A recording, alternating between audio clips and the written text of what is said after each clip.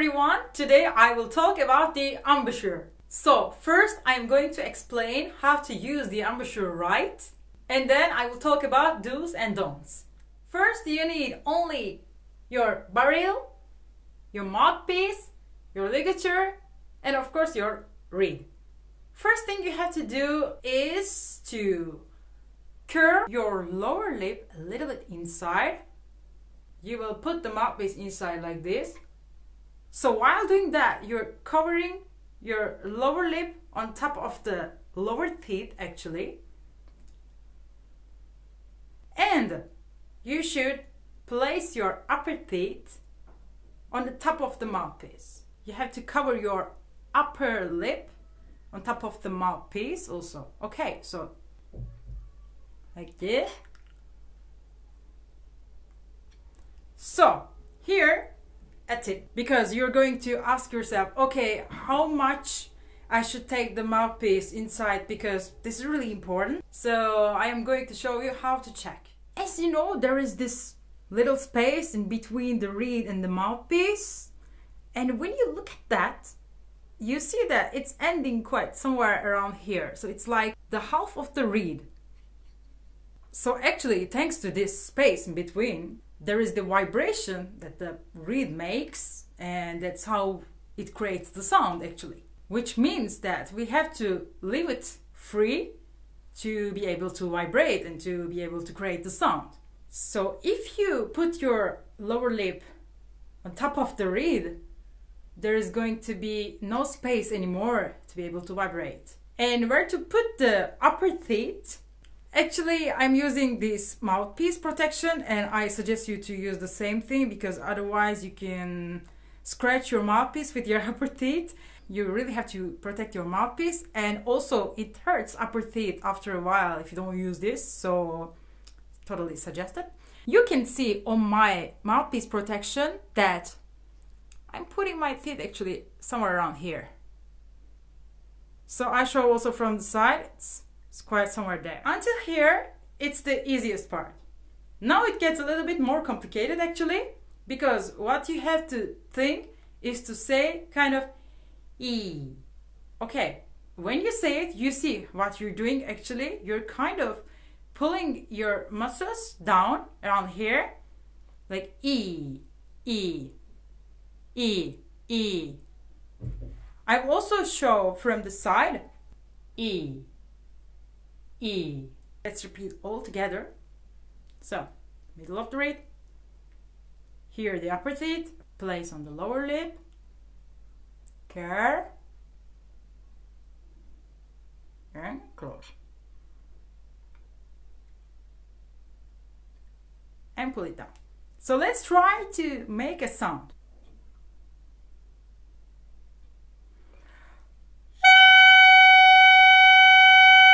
This is the kind of the sound that you're going to get if you use the embouchure like this. So, what's happening inside of your mouth actually? So when you're using the right embouchure, also your tongue shouldn't stay in that position in your mouth. It must be a little bit curved and closer to the like upper part of your mouth here, okay? So this is really important for the sound. And be careful that you're really using muscles around here and here. So I guess we understood a little bit the basics of the embouchure. Now I'm going to compare like do's and don'ts, and you're going to understand some stuff better. So as I said, you have to put your lower lip in the middle of the reed, and you have to put your upper teeth just somewhere around here.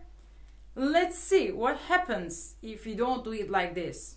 Imagine that I take too much, a little bit the mouthpiece inside, so not like this, but like this.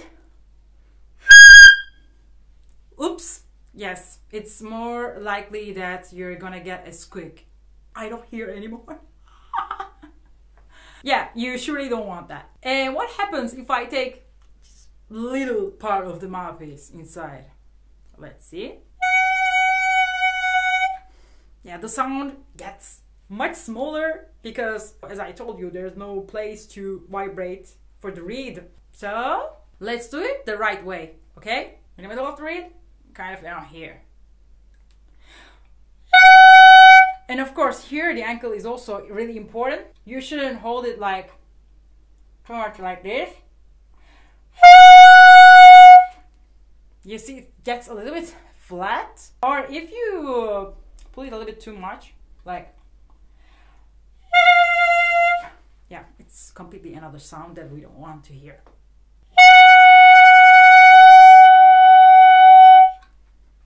That's the right angle. So there is another really important thing to know is that when you're using your embouchure, like you put, okay, everything is fine. Don't bite too much. And don't leave it too loose either. You really have to use your muscles around here actually to be able to do that.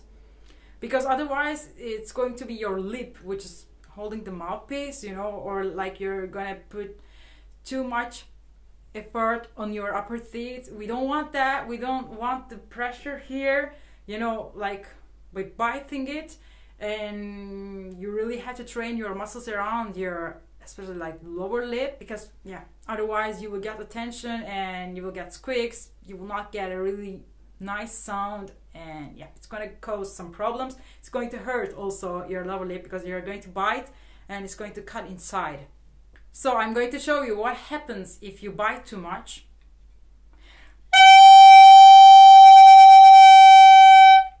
And now I'm not biting too much.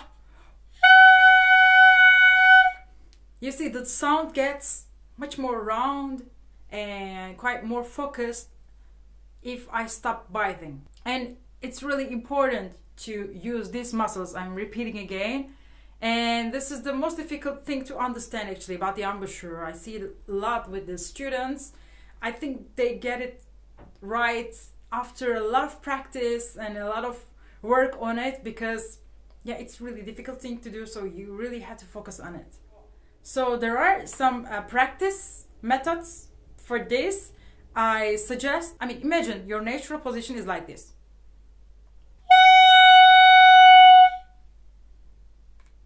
You see, you leave it relax, and this is bad. Actually, I know that it doesn't sound so bad, but there's a difference, just trust me. I'm going to show you what to do again from the side, like really, you should pull it down as I told you.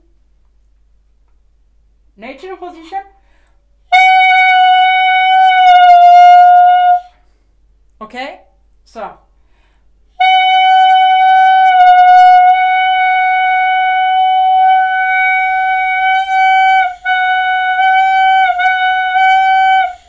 You have to make some practice like this. Take the mouthpiece, okay? And from the natural position, you have to pass to the embouchure, okay? Like what you have to do is, you remember this move? And you can see, when I do that, all my muscles here, you see? And here, like holding, they are really strong and they are there to help to create the sound, okay? Because your lips has nothing to do. They're just there like a pillow in between your teeth and the reed. So let's have a closer look.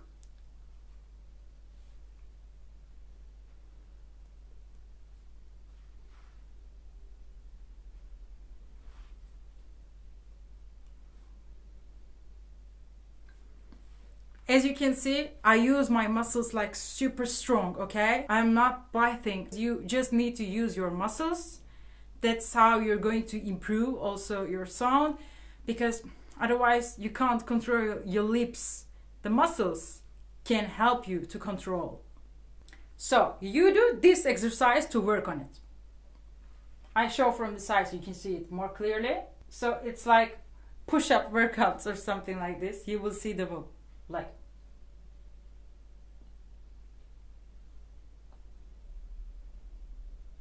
I'm going to show also from the front. It's going to look really funny. I'm sorry about that.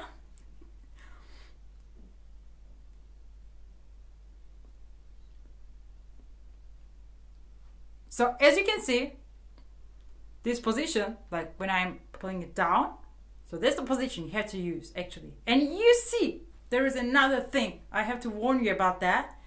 Please don't smile when you're trying to do the right embouchure, because I say that always, that you have to use your muscles around here, so it must be really tightened around here, you know, but it doesn't mean that to make it like, you know, to use it tightened, like generally this is not the move, like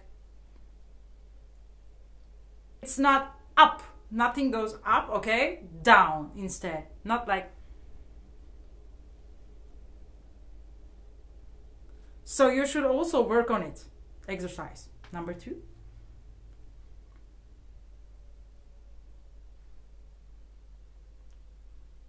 So I am on the position, okay, like the right embouchure, and then I do the wrong thing, but I am not ruining anything here. Still down, okay.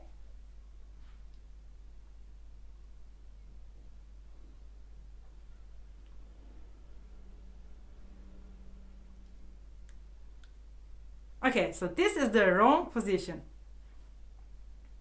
No smiling, but think like an O. And actually I'm going to show you what happens if you play like smiling.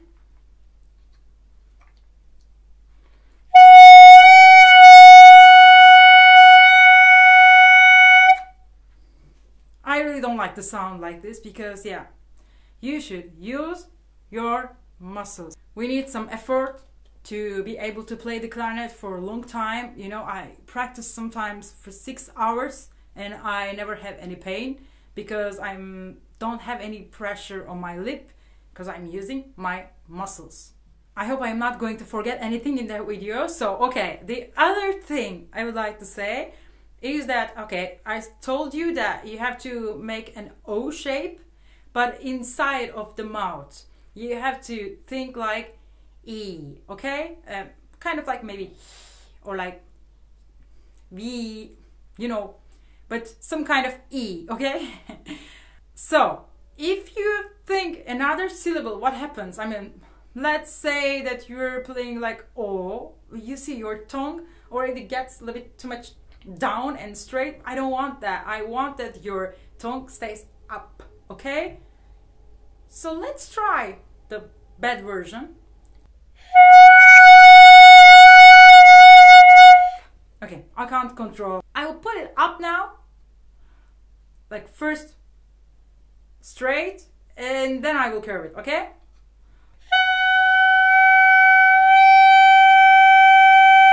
You see, there's a difference in between. It's really important. So after doing these muscle exercises I showed you, and think of the position of the tongue and everything, you know, like the whole position actually, like the embouchure, you know, you should also work on some long tones to get better at it. So please make sure that you're creating a nice sound, even not so much air inside. If you have so much air, just check that your reed is not too hard for you or something. Just try to blow and try to hold the note as straight as possible. I'm going to show you.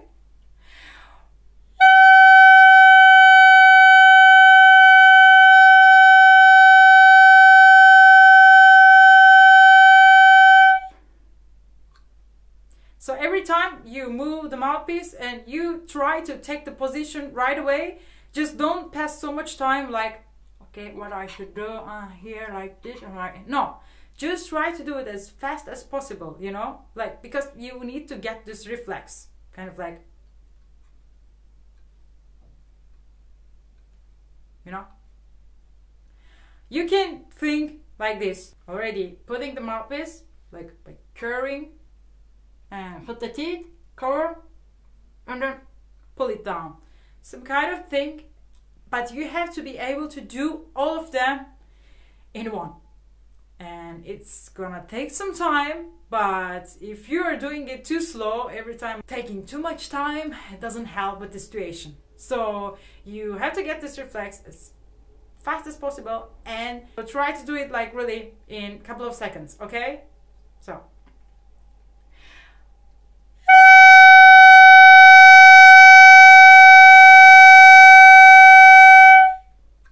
at the beginning, if you found the right position, just don't ruin it, you know, just don't move.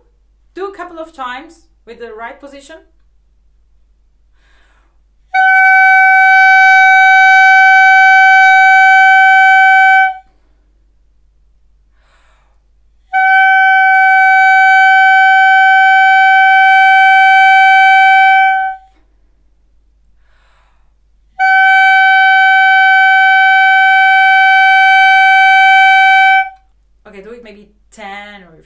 times, okay? Try to hold as even as possible, you know, like on a straight line. Good quality sound, not shaking like or like bad sound at the end, like you don't have air anymore. Just don't push yourself too much either. You know, when you don't have any air left, just stop, breathe, and start over. Then the next step is what I told you before. You're gonna do the exercise like putting the mouthpiece, blowing, and again, and then again. You have to find the right embouchure each time, okay?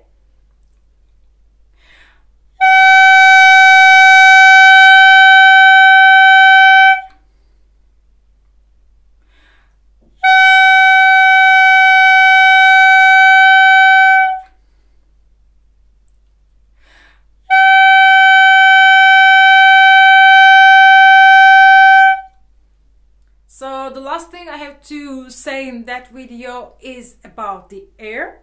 You know probably that you should send really fast air, okay? If the air is too slow, you're not going to get any sound on your first trials, because yeah, I will show you now with the slow air.